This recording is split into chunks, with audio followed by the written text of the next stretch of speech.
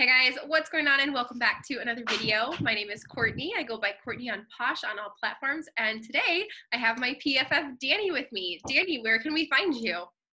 Hey guys, you can find me on Instagram at thrift_fish and on Poshmark at just thriftfish. Love it. And you also have a YouTube channel, right? Yes, I do. And I think if you just search thrift fish with a space in between, it'll pop up. Perfect. I'm going to link all of those down below. And Danie, how long have you been thrifting or reselling for? Sure. I have been reselling for about 2 years now. I started on Poshmark in March of 2018.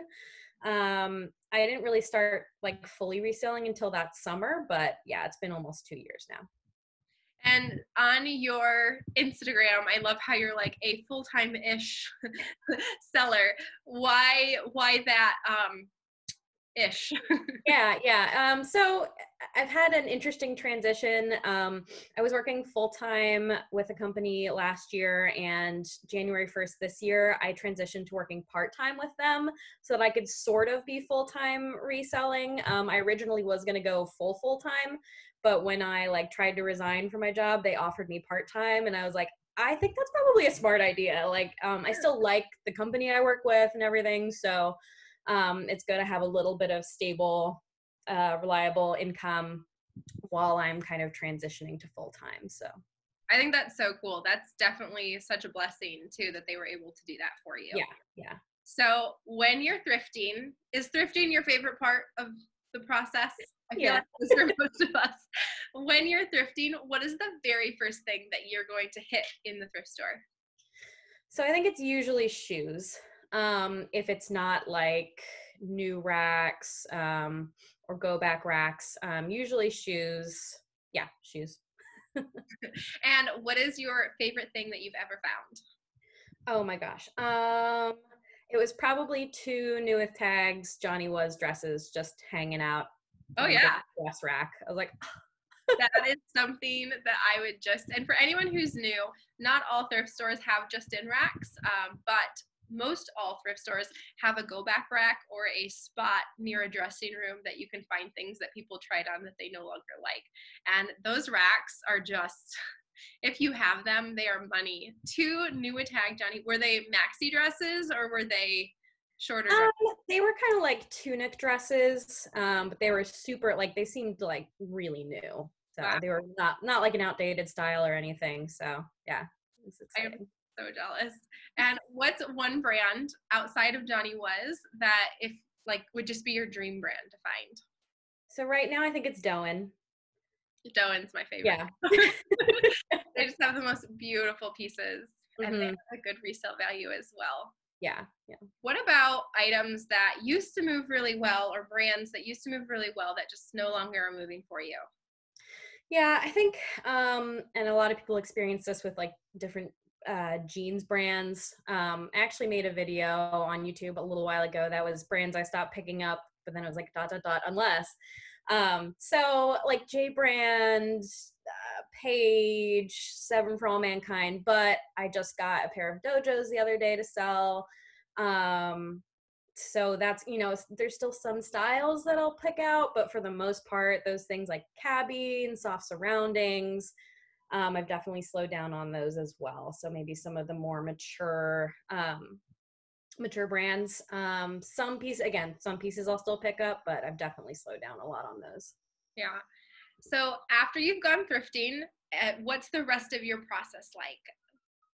So I bring everything home, process through it, hang it up, steam it. I've got my rack behind me. This is like my little office area. So everything comes in here.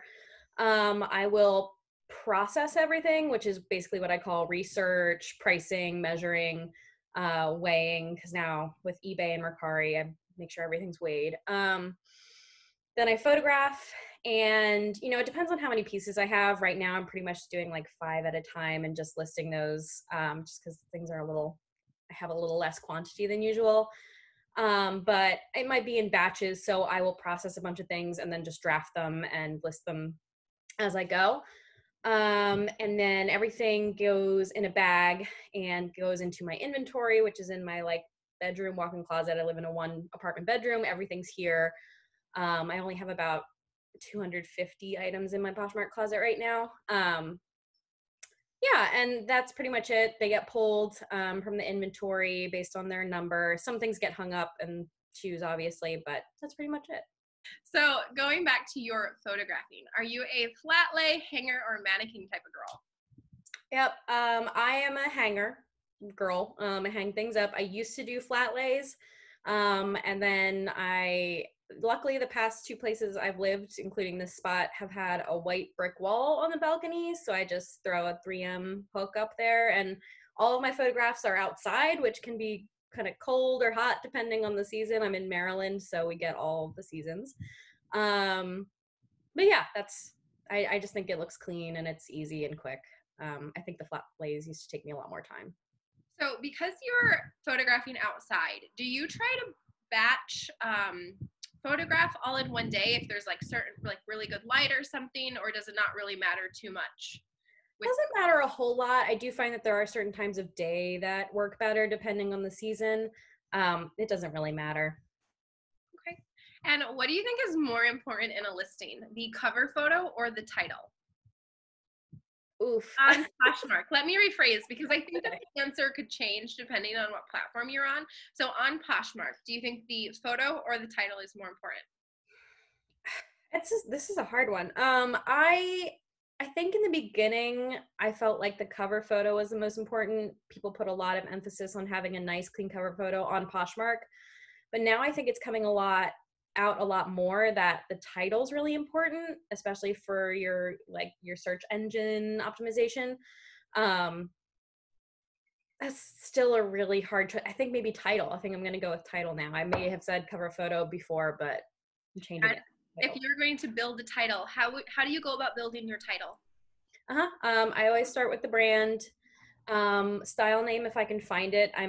I really like the research part of it, so if I can find a style name, I'll usually have it.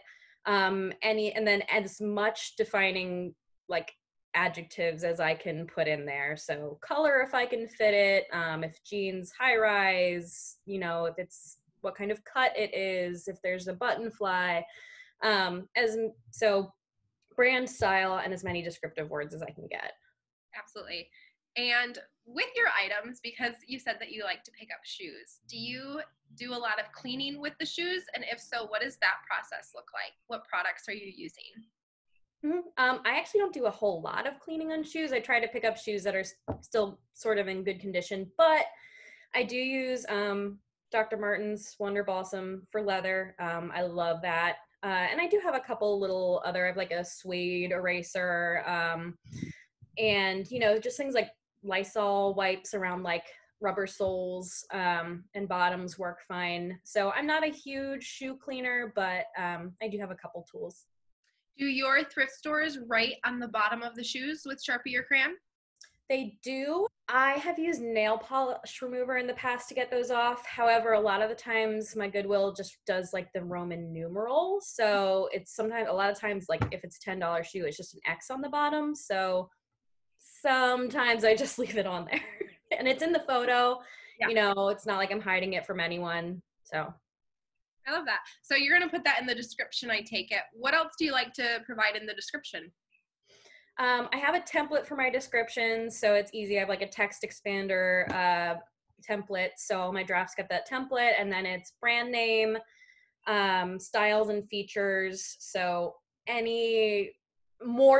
many descriptive words I can get in there that are relevant, along with repeating the style name and everything. Then I will put in the condition and the measurements. And then the size. I've just started reiterating the size as well, rather than just relying on the like the button that Poshmark has for size. So that's usually what they look like. Yeah, that's a good tip because there's been so many times where I realize I have put the wrong size in. So having it in the description as well, it's just that double check for me that it's like, yes, this is a size 6 and not a size 4. I want to backtrack real quick to you talking about text expander, because if someone is new to Poshmark, I think it's an excellent tool. Talk about how you use it a little more and what it is in case anyone's not familiar. Yeah, I know there's an app. I actually don't use, I just use I have like an iPhone and a Mac. So you can, in your settings, in the keyboard settings, there's text replacement. So you put in like the phrase that you want to appear and then the shortcut. So you just type in, I just type in template. And, if you press the space or enter or something, that whole template just populates. So it's really a really quick and easy thing. I do it with a lot. I do it with a lot of like, if I'm having a sale, I'll like just put a quick little 3-letter thing in a bundle for somebody, and it'll just pop up, hey, I'm having a 50% off sale. Let me know if you have any questions. So it's really useful. I love that. How often are you communicating with buyers in the bundle feature? Pretty often. I definitely think it's one of the best features for driving sales on the app.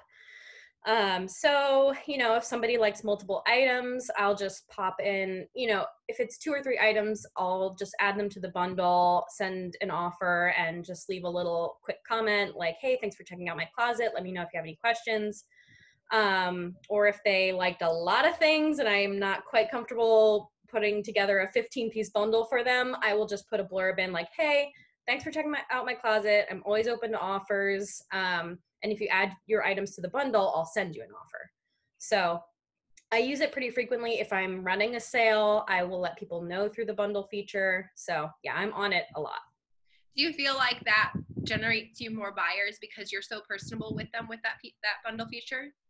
Yeah, I think anytime you can add a little extra communication to, for a buyer, that definitely helps. I've had a lot of success in different situations with communicating through the bundle feature. I think that's so awesome. I love, because I buy a lot on Poshmark. I love when sellers do that, when they're Yeah. communicate with me and let me know sales and stuff that they have going on. Because even though we might use our Instagrams or YouTubes to let people know about things, if you're not a follower of that person, you don't always know that they're having a sale, or you might not see that graphic in their closet. So by being able to reach out, you're just, yep, Yeah, so if somebody's searching for a specific item and they just see your listing and you don't have anything in your listing about the sale, because it would be a pain to update every single listing saying you're having a sale, then they're not going to know and they might, miss out on that deal. So if you exactly. can communicate with them that you're doing that, then Who are some people in your community that just inspire you that we should be following and inspired by as well? one to mention that I am personally connected with, I've met in person, hung out a couple times, and we were just talking about this, is Ashley at Ashley Maybe. We were talking about the Posh and Coffee and Sips, and she's been hosting one for the past couple weeks. So she's local to me. She has a really great account, very positive, just a nice down-to-earth girl. She puts out videos on Instagram every Tuesday. And then a couple more accounts that I just really love following, for just they have beautiful posh closets and beautiful Instagrams and are positive people who put awesome things out in the world, is Evalia, or Shop Evalia. I don't know if you're familiar. She puts a lot out about like sustainable packaging or sustainable living and that kind of thing. And she has a gorgeous Poshmark closet. I've shopped it a couple times. Same thing with Desire Lux is another account. And she's just a really cute closet. She was one of the first people I think I started following on Poshmark, even before I followed her on Instagram. And again, she's just a favorite closet to shop and has a really nice variety of things. Thank you so much for sharing them with us. I'm going to link them all down below so it's easy to just one click and you can help support them as well. Danie, thank you so much for taking time out of your day to be a part of this. It's been so awesome connecting with everyone during this quarantine. It's a little bit of a social aspect. Yeah, it's nice. Really thankful that you were able to jump on today. Yeah, thank you so much for having me. This was really excited to do this. Yeah, absolutely. Is there anything else you want to say before we take off today? I guess just like a little bit of advice is something that I've been telling myself over and over, is just, if you're taking on something new or if you're new to reselling, and things seem overwhelming, just take things like a tiny chunk at a time. That's what I'm trying to do. That's what I did with eBay when I started. That's what I'm doing with YouTube. Just, look at things a chunk at a time, and you don't have to do everything all at once. So. I think that is such excellent advice, not just for reselling, but life in general. So Yeah. thank you so much, Danie, and have a wonderful day. Thanks, Courtney. See ya.